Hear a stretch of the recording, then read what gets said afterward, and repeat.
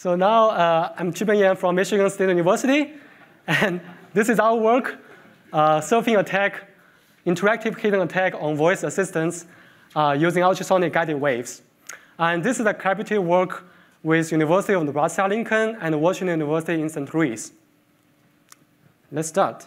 So we all know that voice assistants are very popular, and some of the most popular voice commands include read a message, take a picture, call someone, send a message, and also or even do a web search, or even interact with your smart home devices, like open my garage door. Right? And we also see that those big companies like Apple and Google, they really want to push forward the functionality of their voice assistants to make them more powerful. Right? So we can see that the Siri and Google Home, Google Assistant, they are becoming more and more powerful. They can control more and more devices. So we all know that there are definitely security risks here, and these intelligent voice assistants, they are not safe. So we have seen that several inaudible attacks towards voice assistants, and the attacker can control your device even without using any audible sounds. Right? So in this case, when the attack happens, basically the victim cannot hear anything. So the insight is that we can actually send ultrasound signals over the air to attack the device, to inject commands. So here's a breakdown of the voice of a microphone, which includes a diaphragm, an amplifier, a low-pass filter, and an analog digital converter.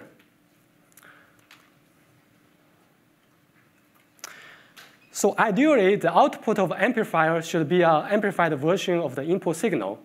However, actually, because of the nonlinearity of the microphone hardware, the output of the diaphragm and amplifier will include some high-order terms that's generated by the nonlinearity of the microphone device. Because of this second-order, the second-order term in the output of amplifier, actually, if we input two ultrasound frequency signals, we will generate one of the signal that F1 minus F2 that is in the lower frequency range that becomes audible. And this low frequency audible signal can be used to inject voice commands. Okay.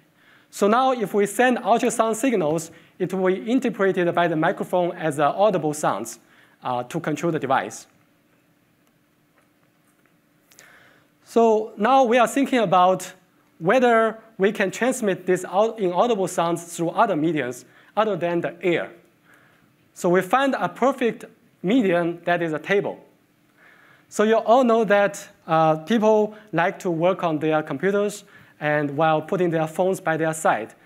So it's a very common scenario when in a cafe shop or in an airport, you put your phone down while you work on your computer, you read books. So this creates an opportunity for us, for SurfingAttack, to attack the device. So here's our typical attack setup.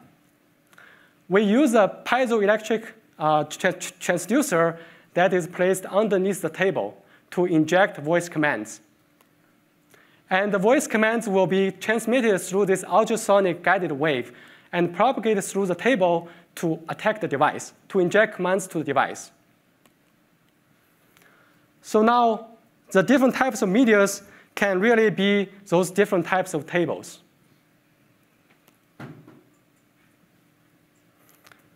So the basic idea of our attack is to use solid materials as transmission medium to inject voice commands. Leveraging this basic idea, we propose SurfingAttack. SurfingAttack so utilize the solid materials to, as a transmission media to transfer the attack signals as ultrasonic guided waves. So our attack have very good properties, for example, non-line of sight. So unlike the in-air transmission, we are not affected by line of sight blockage. And our attack is also omni-directional. So you can see in such a very busy table, we can launch attack to attack the device. And we can also launch a long-range attack. So here we use a 30 feet long aluminum metal sheet. And we can launch attack from 30 feet distance away to control the voice device. And we can even attack multiple devices simultaneously if this device has the same wake-up word, like OK Google. So you can activate multiple devices simultaneously to control them. And SurfingAttack also enables a hidden interactive attack. So here we conceal the attack device under the table, which will be covered by a tablecloth. So the attacker first turns down the volume of the device to make it less noise, less alarming.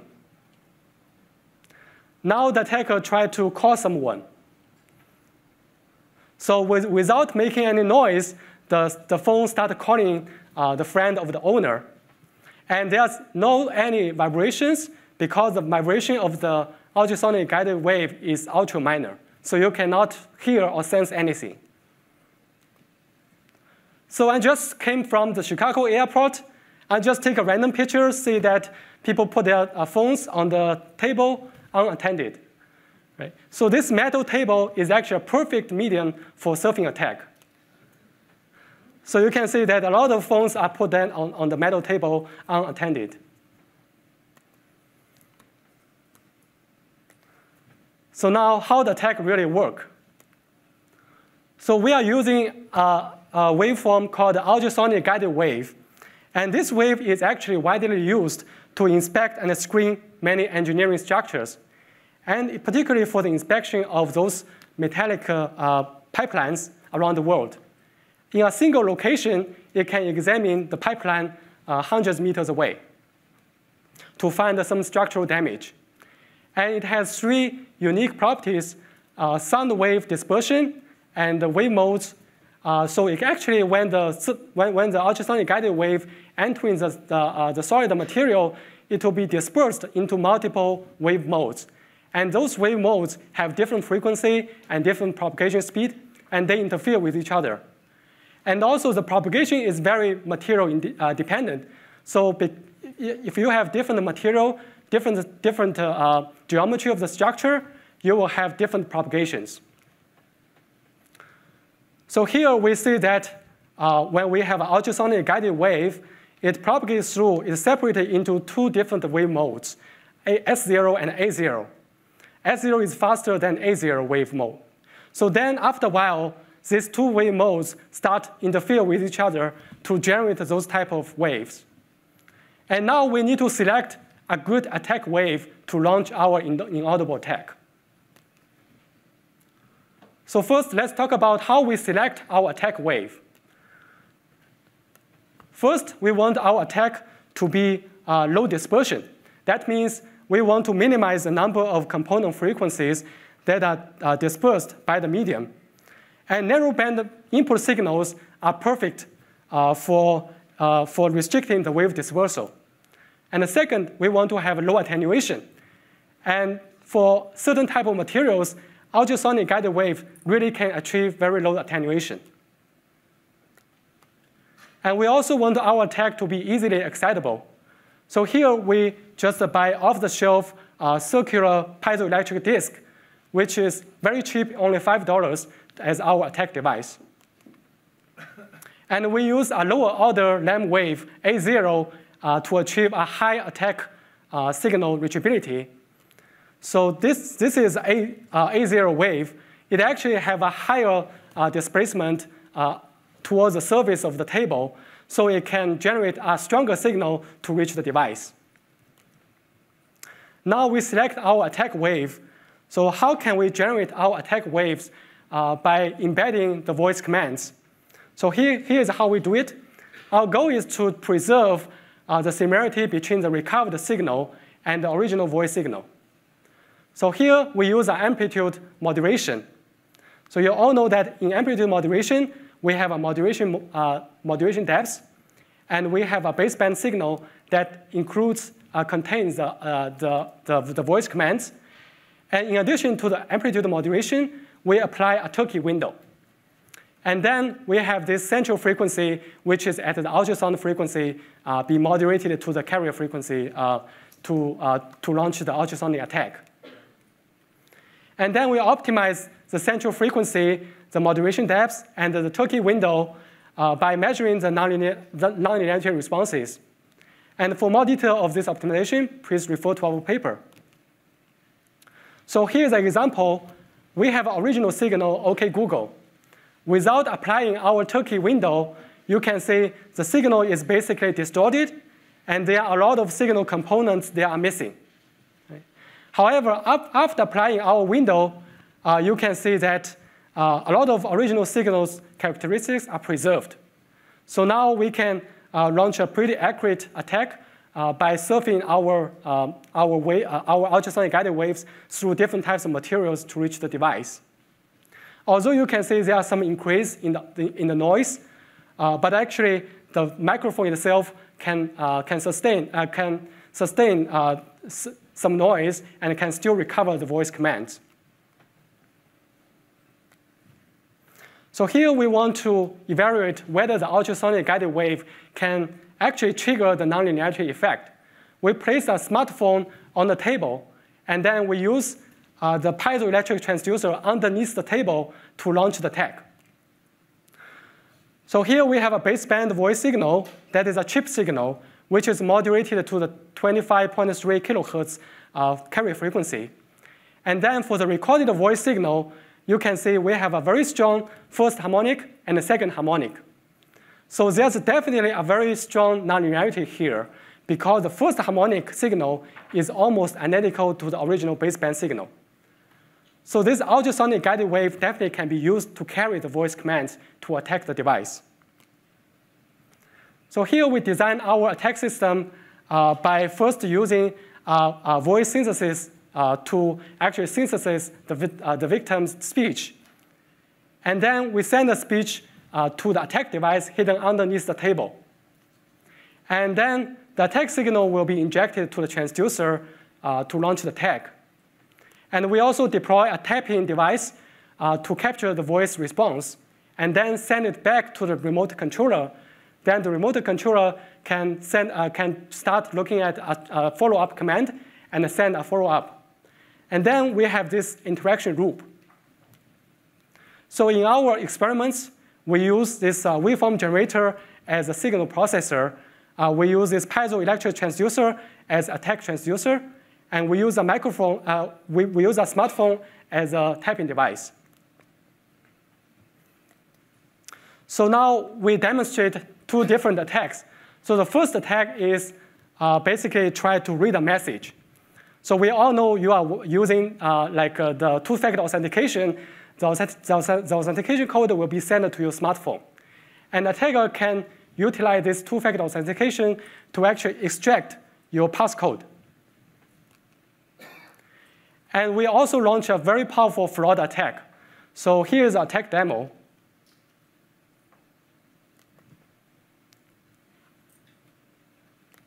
In this fraud attack, on left-hand side is Alice's device. On right-hand side is Sam's device. So Alice will be attacked using the SurfingAttack.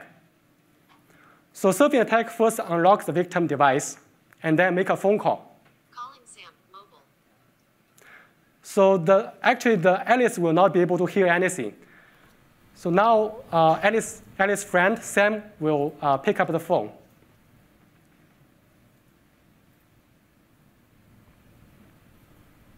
Now we can synthesize Alice's voice to send a synthetic message through this phone call to Sam. Hi, Sam, I forgot the new access code at the lab. Can you tell me? So Sam will respond. Sure, it's 2501. So now the attacker, Thanks. Actually can capture the responses from her friend, right? So it can be very powerful because we are really using the victim's device to call her friends to deceive the friends. Right? And this can be very powerful because any fraud call detection, like call ID-based authentication, will not work because we are really using victim device to make the phone call. So this multi-round conversation between the attack device and the victim is enabled by concealing your attack device underneath the table and launch this attack. And it can be used to steal financial, trade secret, and a lot of information. So you may wonder how it can be applied across different smartphones. And in our experiments, we evaluated 17 smartphones. Among those 17 smartphones, we successfully attacked 15 of them. And those smartphones include the very popular Android phones and Apple phones. And we fail on 2 special cases. One is the Samsung Galaxy Note 10. One is the Huawei Mate 9. So we find that these 2 phones are kind of special, and they have a curved front screen and curved back cover, and they also have a very special material in their phone body. So actually, this will cause the delivery of energy very difficult to reach the device. And we suspect that the reason of the failure is really caused by the structure and the material of the device. Okay. Oh, sorry, going backwards. So we do a lot of evaluation among different factors. For example, the noise, the verbal conversation, the directionality of the attack distance, the table materials, lock screen, table thickness, interlayers, and the phone cases. So I will talk about these 3 evaluation factors. For the other factors, please refer to our paper. For attack distance, so we do the experiment over this 30 feet long aluminum metal table. And we use a power amplifier to extend our attack range. And in the end, we can achieve attack distance of 30 feet with only 0.8 watt attack power. In comparison, the best over-the-air speaker array can achieve 30 feet distance with 6 watt attack power. So we can save the energy by 87%. And we can even go beyond the 30 feet distance because that 30 feet long table is the longest that we can find in the market. So we also evaluate different types of materials. So basically, if we have an impedance mismatch between the boundary of the phone and the table, there will be energy that will be reflected. So we evaluate different types of materials like aluminum metal, steel metal, glass. MDF is a type of wood, and a type of plastic.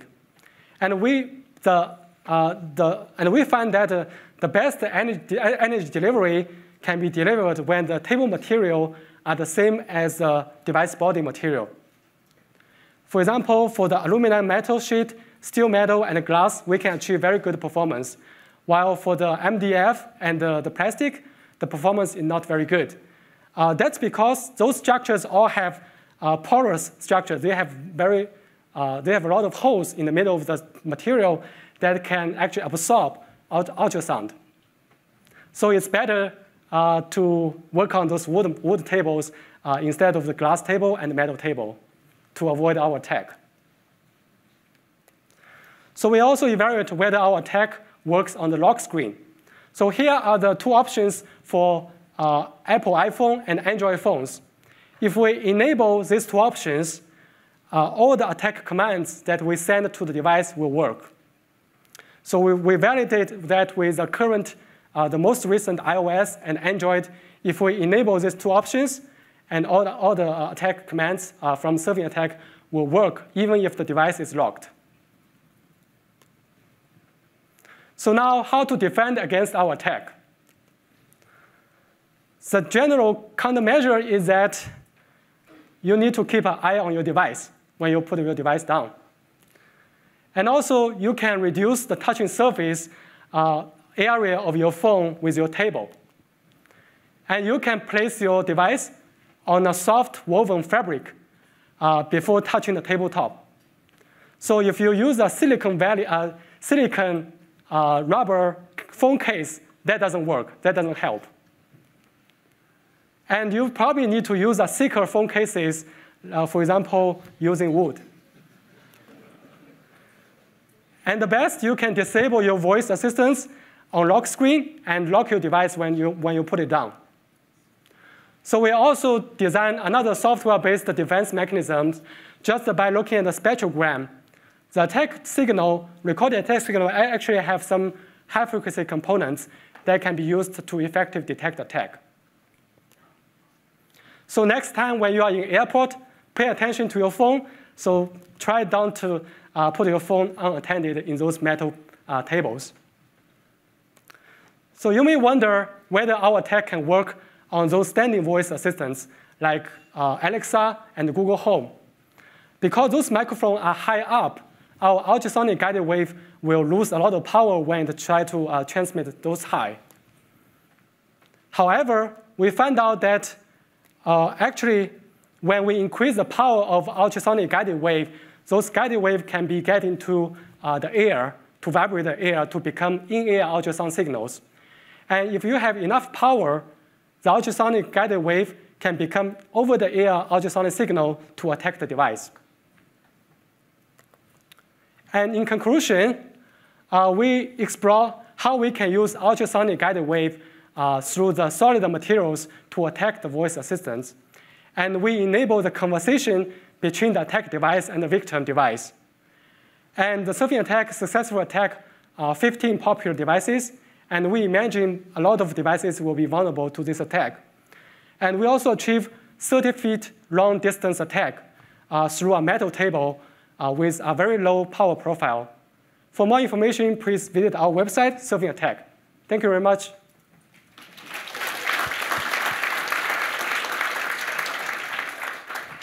Questions? Please state your name and affiliation before asking the question.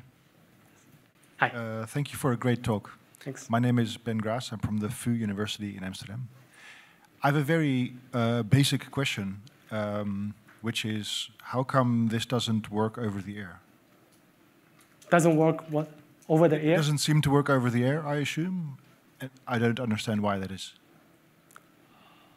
You mean over-the-air ultrasonic attack? Yes. Over-the-air ultrasonic attack does work. It does? Yeah, it does work. Okay. It does work. So you can use air as a propagation medium to attack the device. Previous papers have shown that, like dolphin attack is using ultrasound over-the-air transmission to inject commands. That does work. Yeah, but we are using a different transmission medium, different from air. Yeah. Yeah. So the power, the device that used to power this attack, is it small, or it looks like something big to hide under the tables or something? I mean, coming back to the Chicago example, if there's some big black box over the table, I may notice that. Oh, yeah. So this attack device can really be portable. So we are actually right now designing just using your smartphone to generate ultrasound signal, to use a very simple amplifier, amplify the signal to excite the ultrasonic transducer. And the transducer is very small. It's very, very small.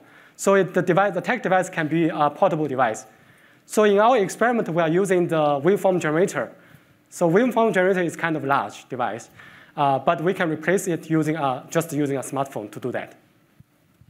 Hi, Tatsuya Mori from Waseda University. Yes. Hi. About countermeasure, have you considered using the accelerometer to detect attack? Accelerometers, we haven't considered about that. Yeah, that's a very interesting direction. Maybe those sensors on the smartphone can be used to detect this minor vibration. Yeah, that's very good. Thank you. Thank you.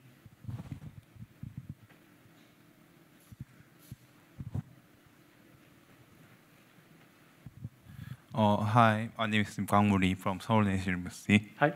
Yeah. I thought this topic is very interesting, but I think I guess the victim can sense the vibration of the table, So I want to know how strong the signal is. Right. So basically, human cannot sense any vibrations because the ultrasonic guided wave have ultra minor vibrations. So it has like nanometer range. So we put a water upon the table in this a demo video. So you cannot see any vibrations on the water surface, and human cannot sense anything. And we tested using user study, so no one will be able to sense anything. Even if you increase attack power, still the vibration of ultrasonic guided wave is ultra minor. Tyler Kazmarek, MIT Lincoln Lab, thank you for the talk. Going off of that, was there any mitigating effect through having the subjects put physical contact with the table? For instance, if I had my arm down next to the phone. If you put your arm next to your table, that doesn't help. But you can lift your phone up, like to reduce the touching surface between your phone and the table. And then does it require any particular configuration of the phone itself? For instance, if I flipped it over so the screen was face down, would that mitigate the attack? So we actually evaluate attack when the phone is facing down or upwards, and our attack will work. Regardless of whether you put it upwards or downwards, because this form factor of the phone is very small. So you can actually very effectively transmit the ultrasonic guided wave to reach the microphone. Right, so it doesn't matter. We've got time for one more question. All right, if there are any more questions, let's thank the speaker. Thank you very much.